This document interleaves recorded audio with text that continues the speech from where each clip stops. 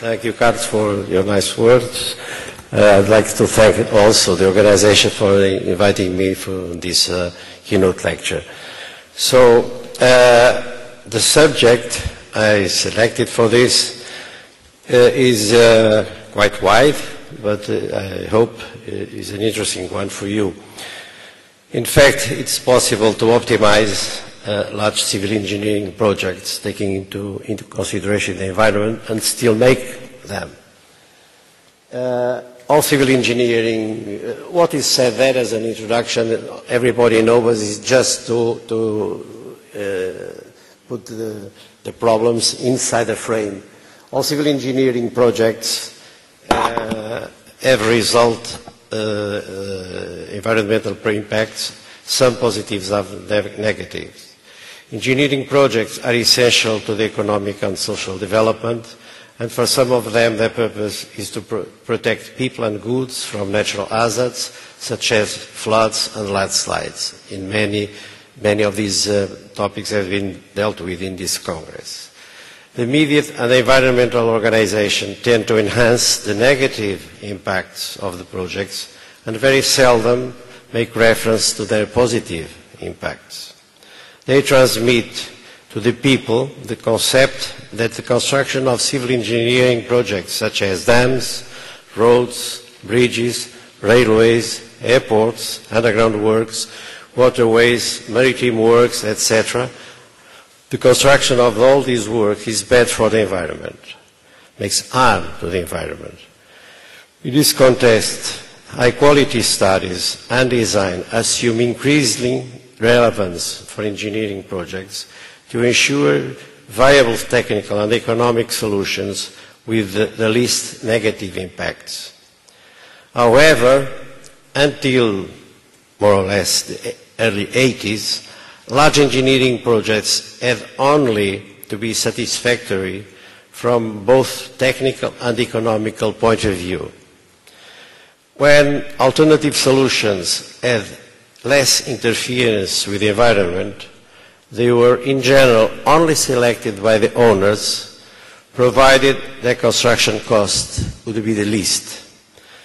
The role of geotechnics in the optimization of civil engineering projects, it is as important as the efficient intervention of its specialists and their decisions on the technical, economical, social, and environmental as well as operational aspects of the works, and it's especially relevant where there is a high degree of interference of those projects with the ground.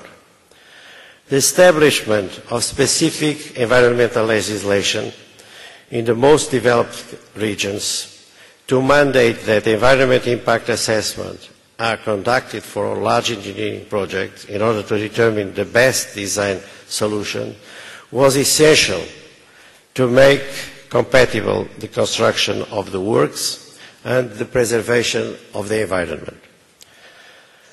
For example, in Europe, the European Commission had a directive agreed in 1985, only in 1985, and that directive was soon transported for many countries, even outside the European Union. In my country, in Portugal, the first decree dates from 1990, 5 years later. This decree was updated in 2000, and the last version dates from 2013.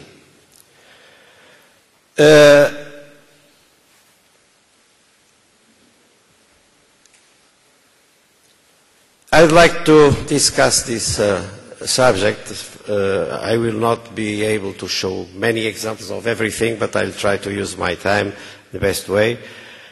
And I will deal with this problem related to construction materials, to hydraulic undertakings, to linear works, roads, railways, waterways. There is a big difference between these three types of linear works, mainly based on their gradient.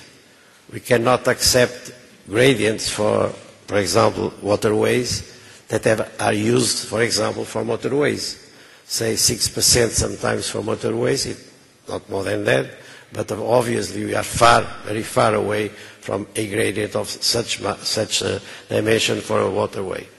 Underground works, tunnels and caverns, bridges and viaducts, maritime works, and natural and excavated slopes. Let us look then at construction materials. First of all, by saying that the two first points, the two first items there, relate to the use of these materials. We have to extract them from quarries and borrow areas, and then we use them in the rocks and soils in the construction. The other group of three relates, is just to name a few developments in this question of materials, is that we are using more and more materials which don't interfere so much with the environment by using recycled materials, quarry debris, and geosynthetics.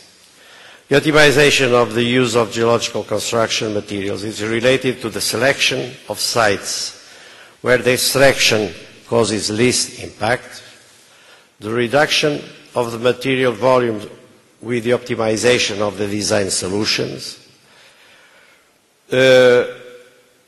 the compensation of volumes, excavation and fields considered in design and the management during construction, and the rehabilitation of the areas degraded by the extraction.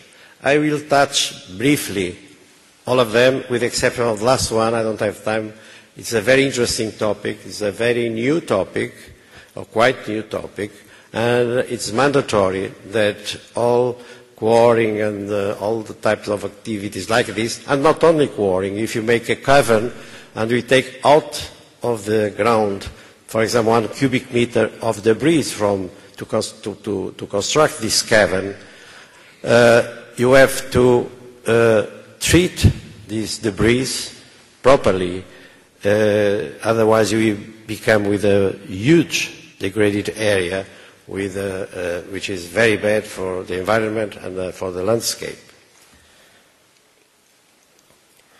Let us come fast then and see that I will try to give some examples concerning construction materials, again with the aim of causing the least impacts. In case of dams, I'll talk briefly and give some examples, linear works, and land reclamation. I will not give visual examples for land reclamation, but I'll give you some information about this.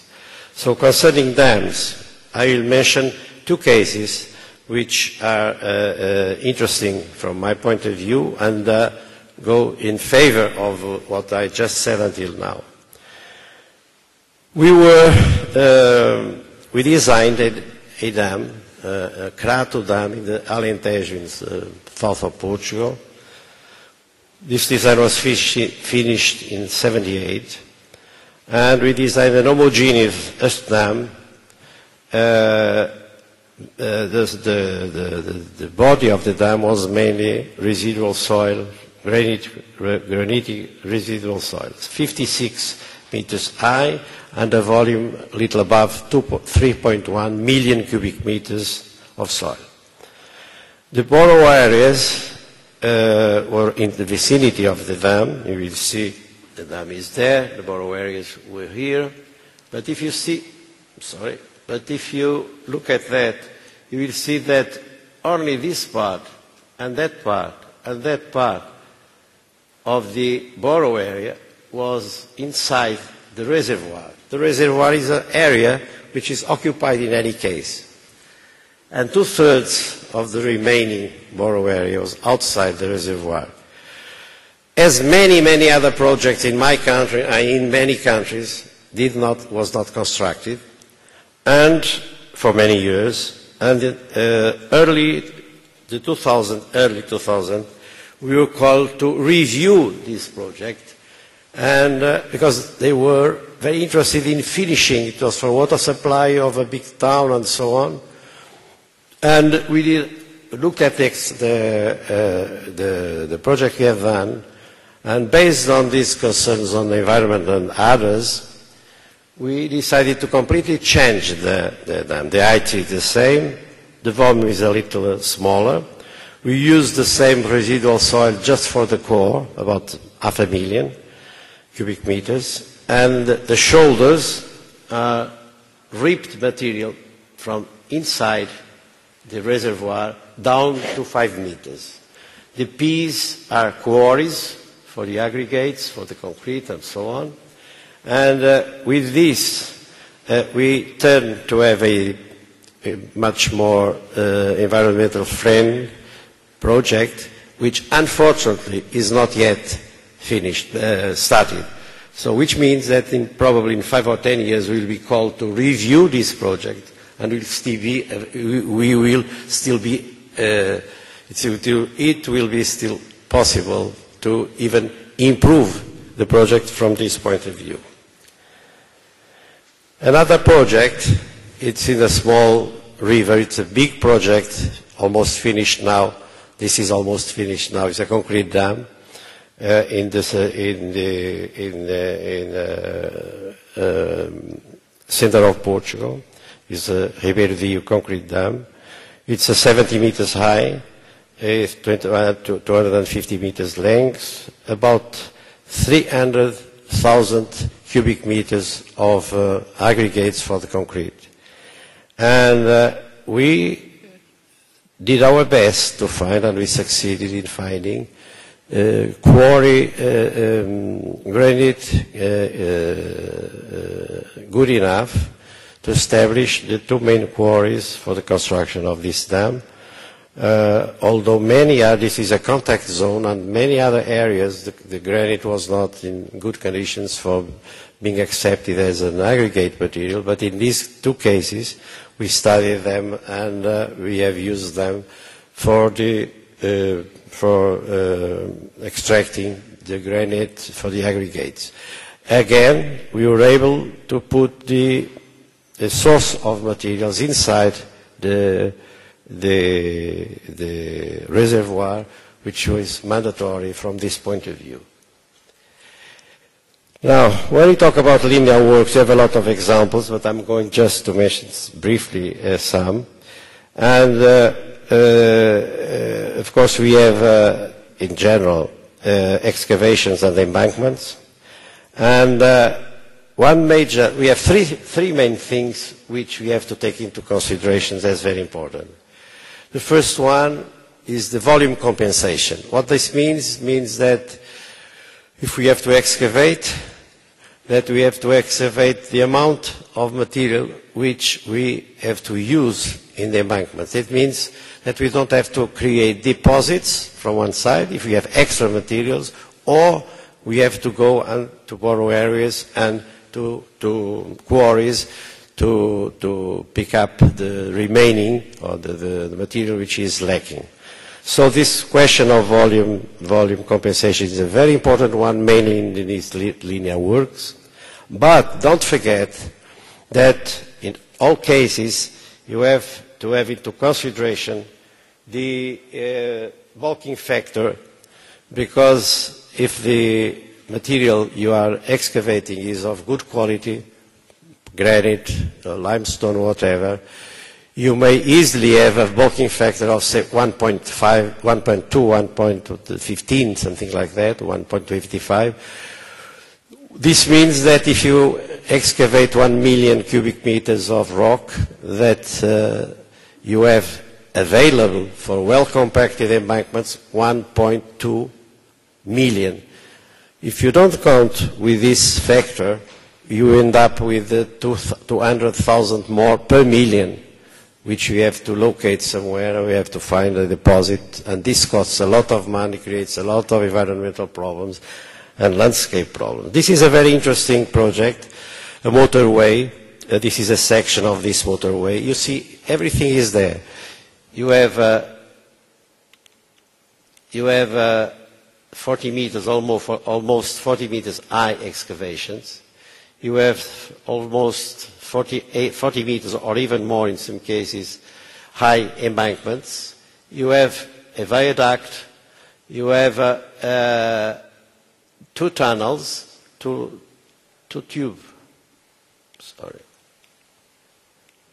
to tube tunnel, and all this next to an old arch dam, Verosa Dam. So it is a very interesting engineering design, and it's also very interesting from the points of view I just mentioned. Another thing I'd like to say, apart from volume compensation and volume and bulking factor, is the question of materials management. This is very, very important during construction. This is very important and has to be taken into consideration to assure a good use of the materials. I give you the example. In this case, we had 400 millions in this piece here.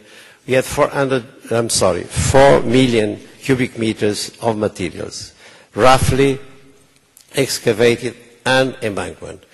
And this was only possible to balance because at a certain moment we said the tunnel has to be started immediately.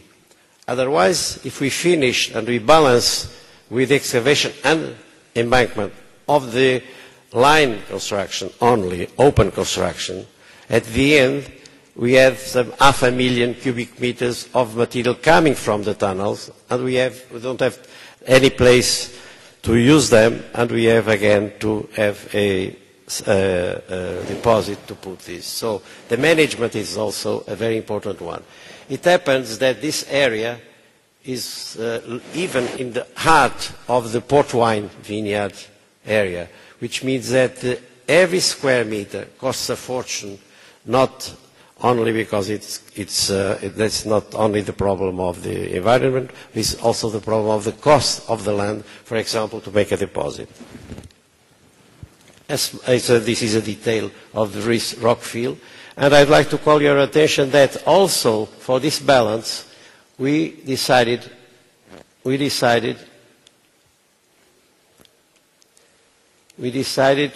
to have the two platforms at different levels, 3 meters difference in level. We have a wall separating the two lanes, 2 by 2, 2 by 2, and this has reduced the volume and again made it compatible with the material available.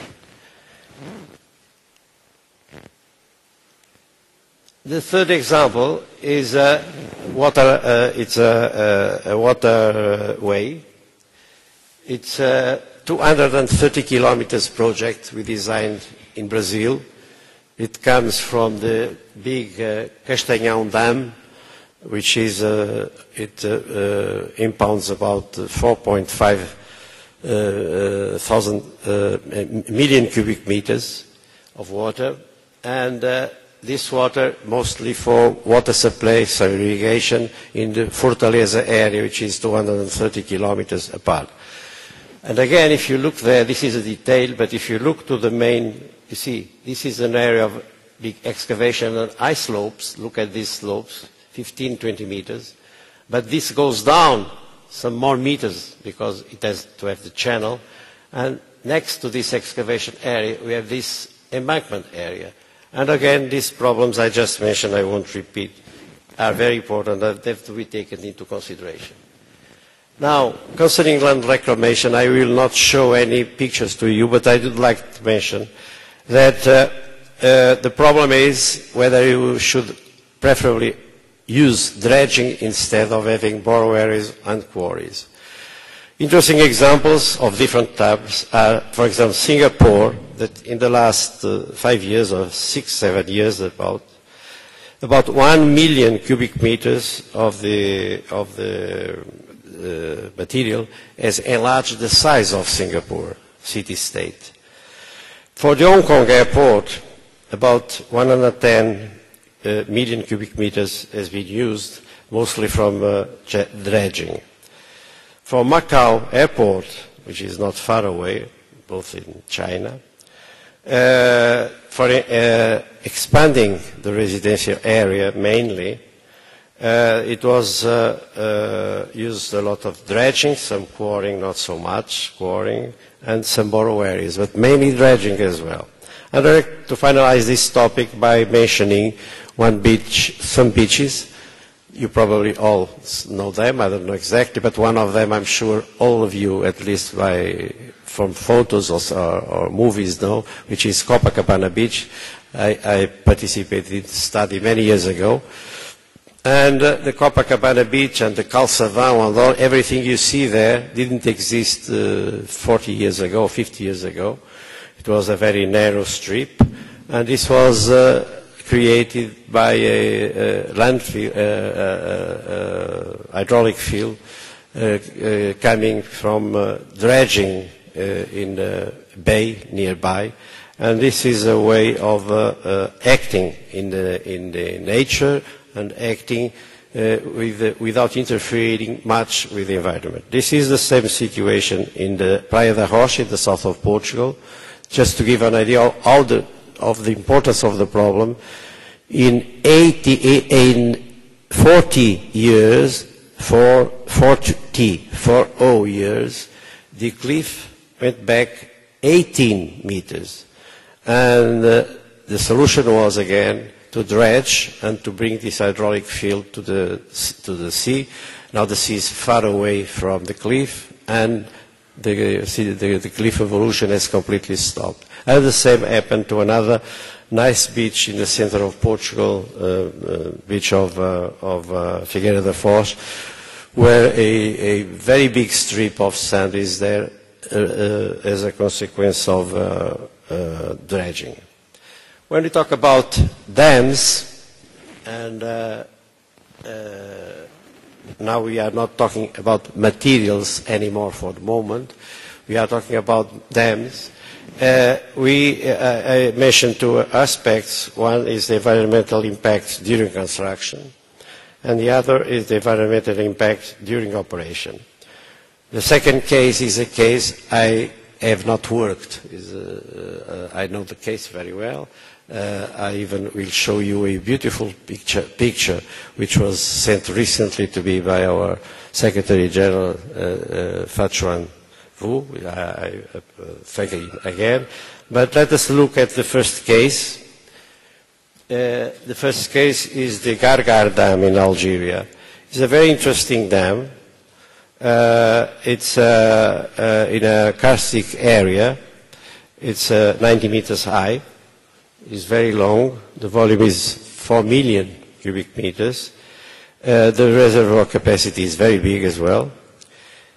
And the interesting thing here, and what I would like to highlight, is that the spillway slope is 90 meters high.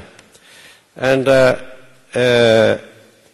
we took advantage of the geological conditions of the rock mass.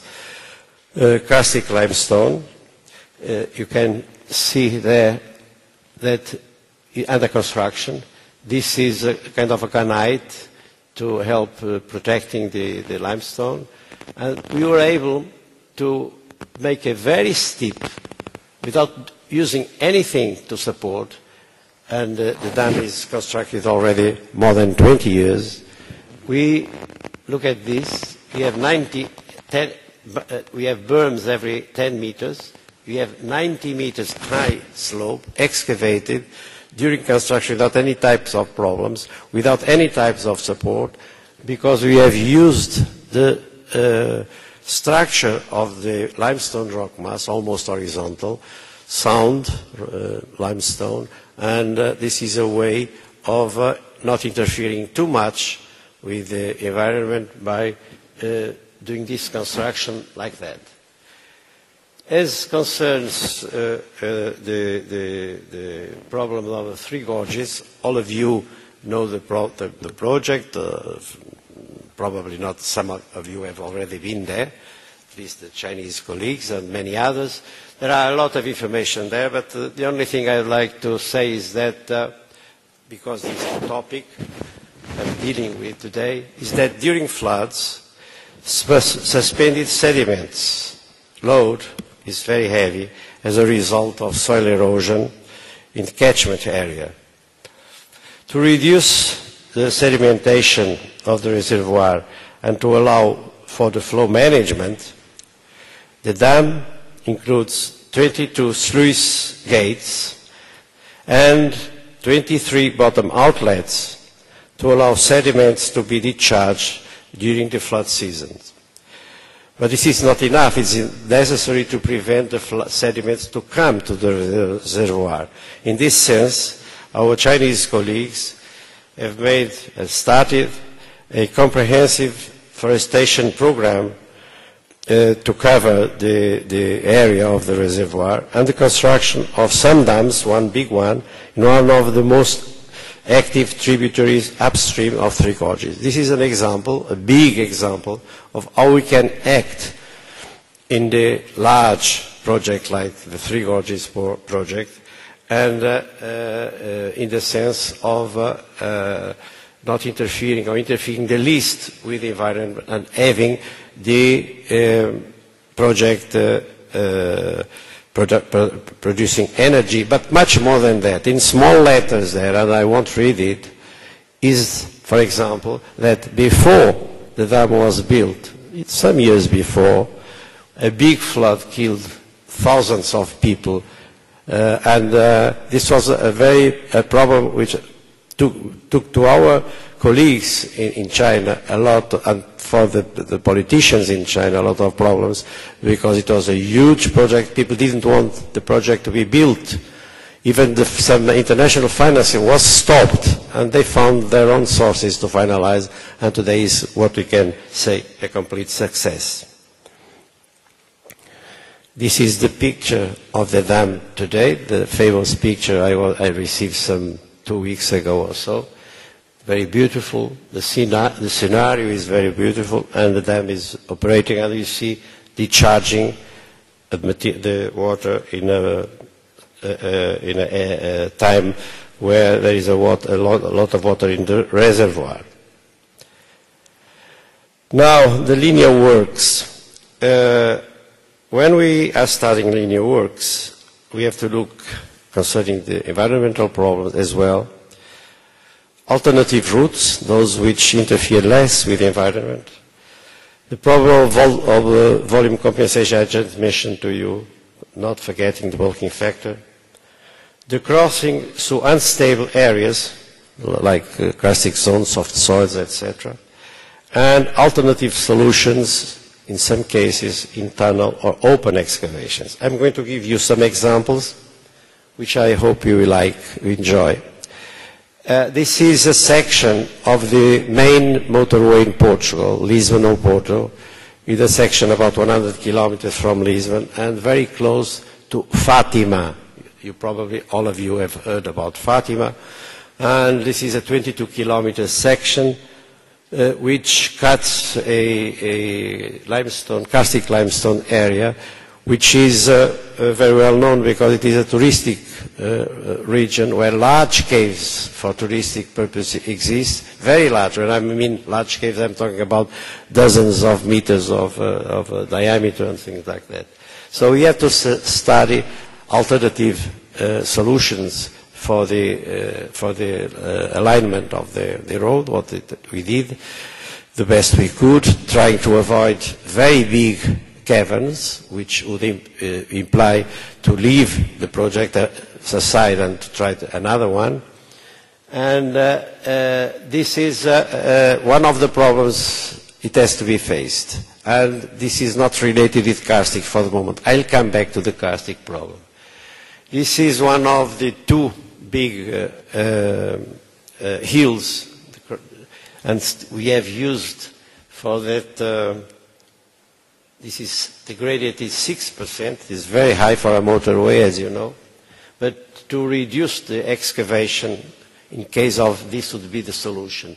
So we studied a solution in open excavation in red, and we studied another alternative solution for the same section in tunnel, 10 meters below the other, and we compared both. The phreatic level is very low, no problems with phreatic level because it's a karstic area, and so it's very low, the phreatic level. And so we went to the concessionaire and said, okay, here it is a solution. This will create us a problem because we have, first of all, an environmental problem from the point of view of missing the word, looking at it. And the other thing is that we have a huge amount of material that we have to find a way of using it online, not far from there. The alternative, which doesn't pose this kind of problems, is this one, in which you have 10 meters below a double tube tunnel, and will not create problems. The structure, again, sub-horizontal layers of hard limestone, although some might be a little karstic, but no problem from this point of view. And the question from the concessionaire was, what is the cost? This was immediately below the laws I mentioned before entered into operation. What is the cost of this solution and the cost of this one? And we said, well, the cost of this solution is 1/3 of the cost of that solution. And so the concessionaire said that the reply is very simple.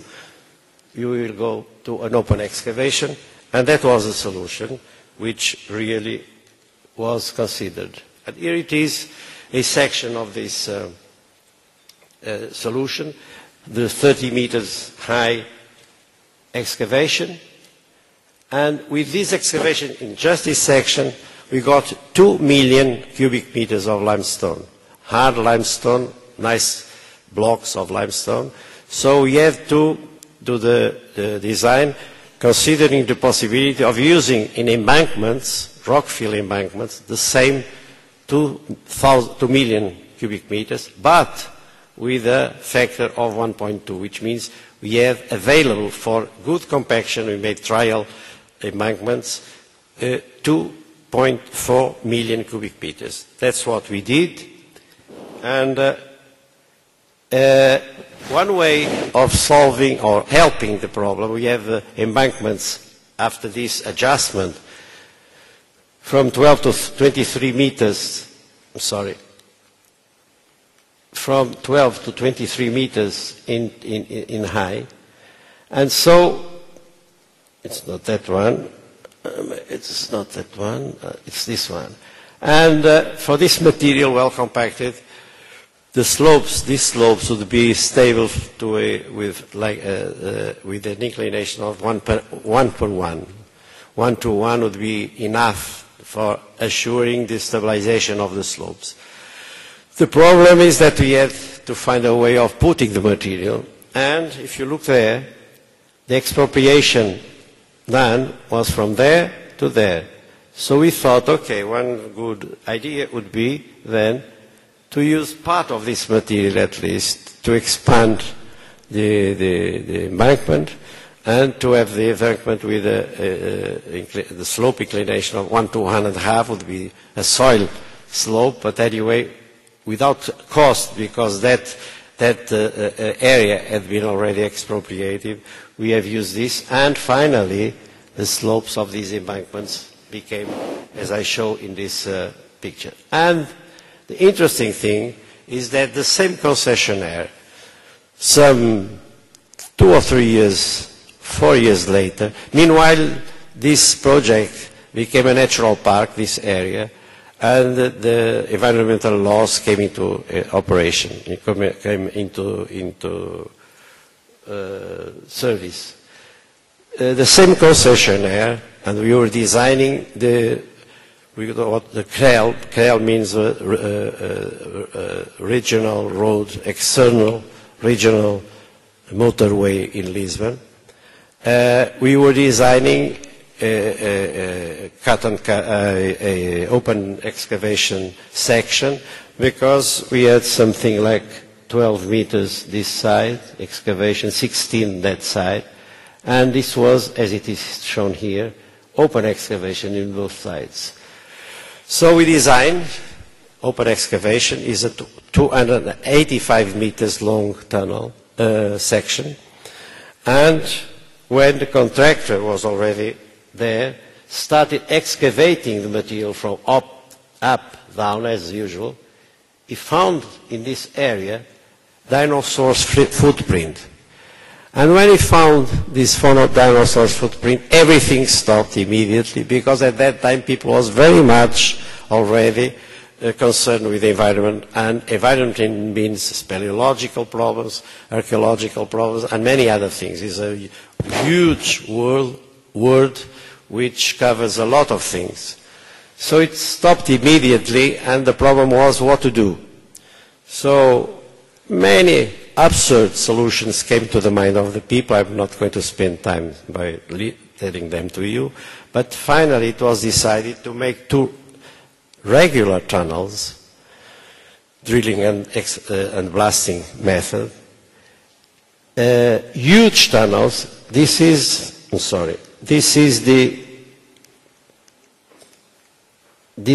the section of each tube and the length, as I said. And the problem is that in this area, in this part, we only had 2 meters overburden.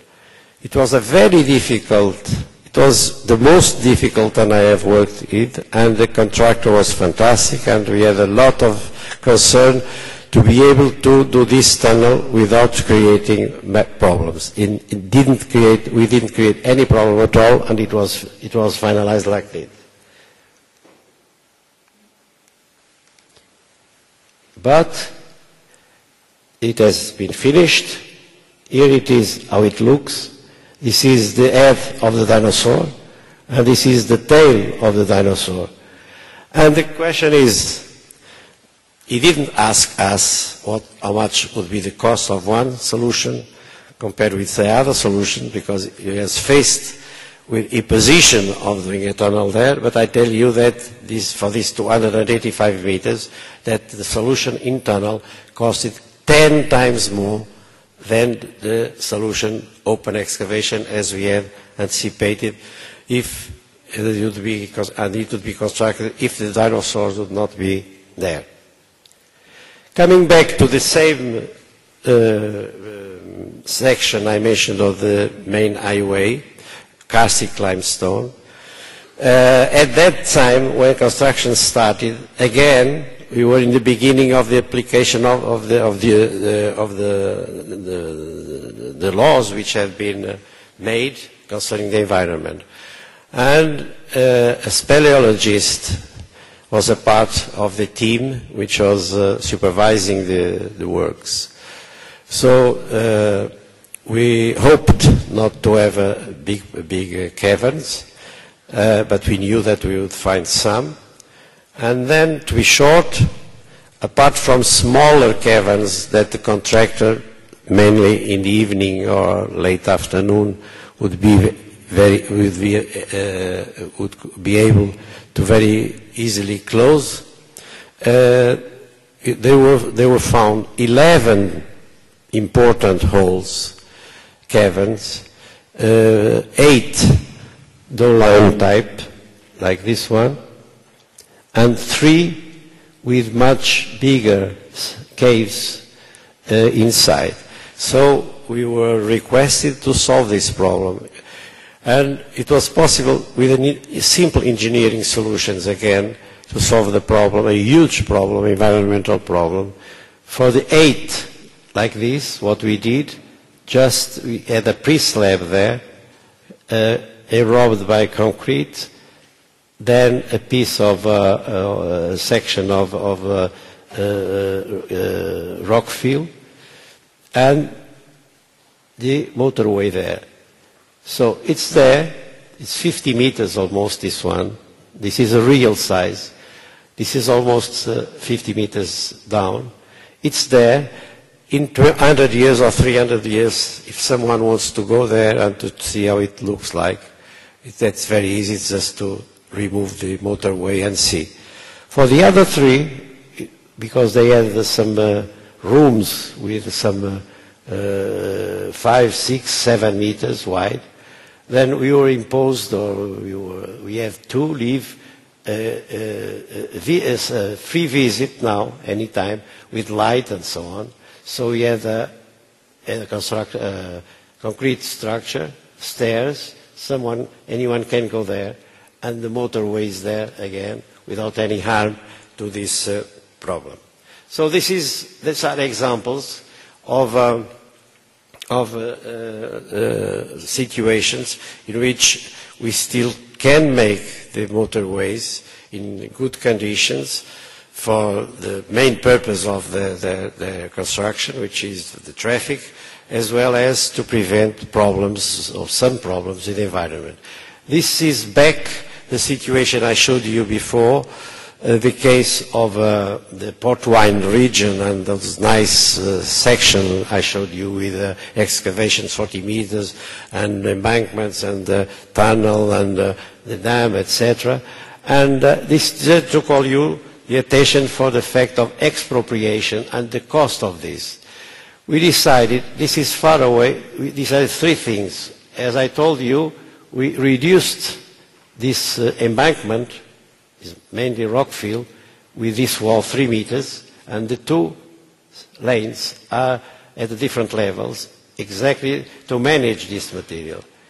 The other thing is at the top we had two alternatives. Either we would follow the normal excavation until there,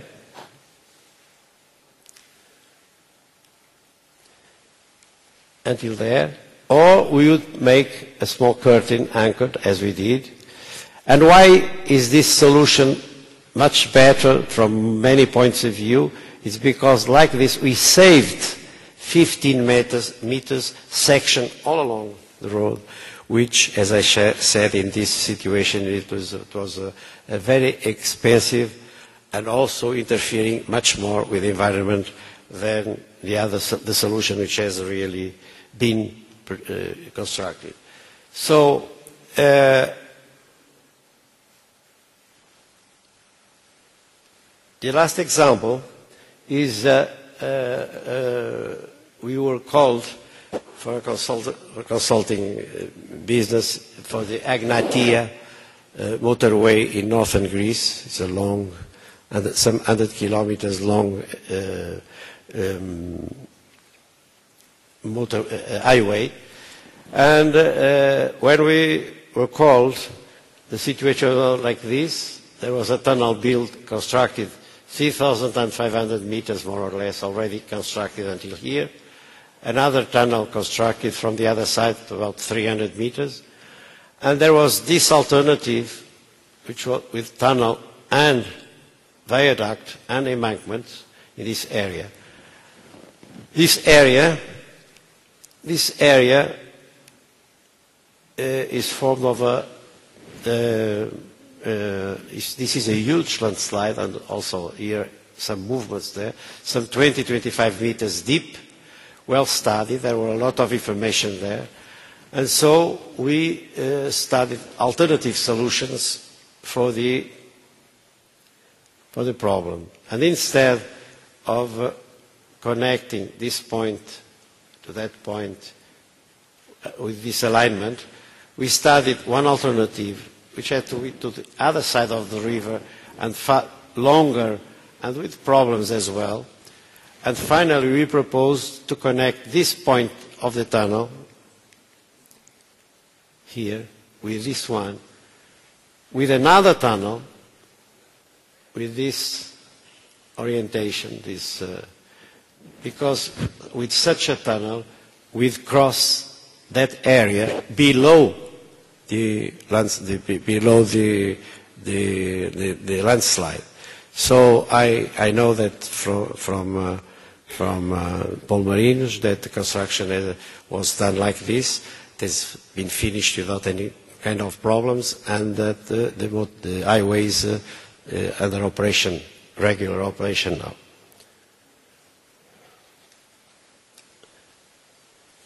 Okay, almost some simple examples to go to another topic, natural and excavated slopes. Geological risks resulting from the instability of natural slopes, this has been very much dealt in this Congress. Soil and rock masses often affect people and property in populated areas. Natural and excavated slopes require stability analysis, having into consideration geological, hydrogeological and geotechnical conditions of the ground, ensuring that supporting works, when necessary, have a minimum interference with the environment and landscape, There are three examples. I'm going to be as fast as possible. This is a very interesting one in a national park in Portugal, some 40 kilometers south of Lisbon, in which this road there, is the only road to a beach, an ice beach there, behind that rock mass. And blocks fall down, and for 2 years the road was stopped, was blocked. And once we were told, okay, please study the stability of this rock mass, but you cannot do anything to the rock mass. You cannot excavate anything, you cannot make walls, whatever. This rock mass, more than 100 meters high, have to stay as it is. Now study solutions for that. So this is all the rock mass is limestone, not karstic limestone, very interesting rock mass. And we studied some alternatives, and finally this is a summary of our alternatives. Really, we didn't touch, in sense of excavate or whatever, the surface of the slope, natural slope. And to protect the road, we constructed a false tunnel. We'll show you right away better. And then what we did, we used meshes and barriers, elastic, dynamic barriers also, to help solving the problem. This is an example of some works being done 100 meters above the road. Look at the skill which is necessary to achieve such work, just people working in those conditions. And here some examples of the dynamic barriers and the wire mesh, this one being anchored somewhere there. There, dynamic barriers at a lower level, a supporting wall with the same limestone to be as much as possible integrated in the landscape, and the false tunnel there, and a general view. So you see, it's not possible to do anything else, because if you look now at the complex, this is this is about 150 to 200 meters there, and so it's impossible to do something else rather than what he proposed, and also the best solution to avoid a block to come and kill people or whatever, it was really to create this false tunnel. Then, go back to the years 60 in Oporto. This is the Dom Luís Bridge, and in Gaia, left river of the River Douro, left bank of the River Douro, there were a lot of blocks falling, and on top, I'll show you better later on in the next slide, there was a monument there from the 16th century, and immediately below there, let us look it here, after the works were finalized. Again, we could not do anything else but to study well the structure of the rock mass, the granitic rock mass, and this is the monastery, which is from the 16th century, and here is a chapel from the 19th century, and here is a way where people used to walk to go to work and so on. And this is a photo I took immediately after the works have been finished in 64. Looking to that, it seems that it will be always for all the life of the slope. It will be always something ugly there. But in fact, I took recently. This was taken 3 weeks ago. This photo, and this is the area which has been treated. And as you can see, the patina was responsible for giving back the same scenario that we had before. Here we have again the chapel, here we have again the monastery. It's completely stabilized, and the stabilization was mainly due to, in this half part, big blocks the blocks themselves were bolted and missing the word anyway, let us say bolting and anchored to the rock mass inside, and they were themselves a kind of support for the surrounding blocks. In the second part of this second part, the rock mass is much more fractured, so some beams have been, small beams have been built there, and they were also bolted and anchored to the inside of the box. So the aspect is like this. We didn't change much apart from the color, because we have the deforestation. We have to make the deforestation and letting fall down the blocks which were already apart from the rock mass. And finally, we have today this atmosphere, this site, everything integrated, and we keep safe the monastery and the church. Finally, the same situation exactly from the other side of the river. What I showed you is in this side, we don't see it now.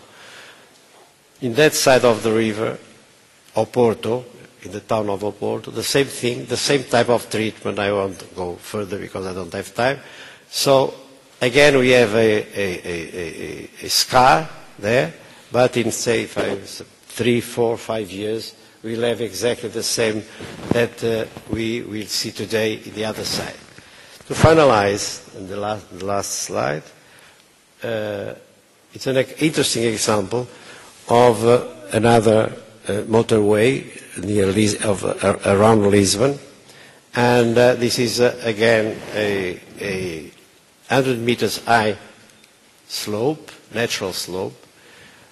It had to be cut in order to install the motorway, but we would like to have a treatment to the excavation which would not interfere much with the scenario of the area.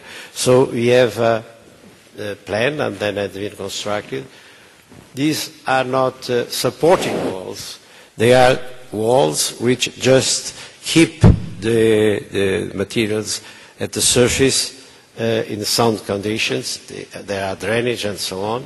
And so we succeed in doing this by shotcreting some areas, and mainly by the use of a precast grid with plants inside, and this looked very nice and still is looking very nice today.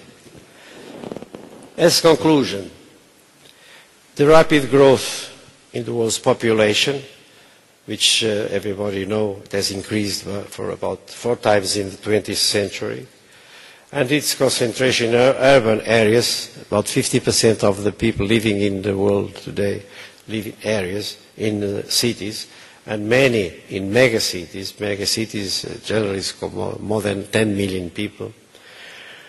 From one side, the need for construction of new civil engineering projects as well as for the rehabilitation of some of the already existing in order to create adequate conditions for the economic and social development aspired to, such as energy generation, transportation, irrigation, water supply and sanitation, with a mind to environmental preservation, imply, and that is the main conclusion, imply the optimization of the corresponding projects, which, as shown in the previous examples, requires qualified engineering geologists and geotechnical engineers to use their knowledge to look for the best possible solutions for these engineering works.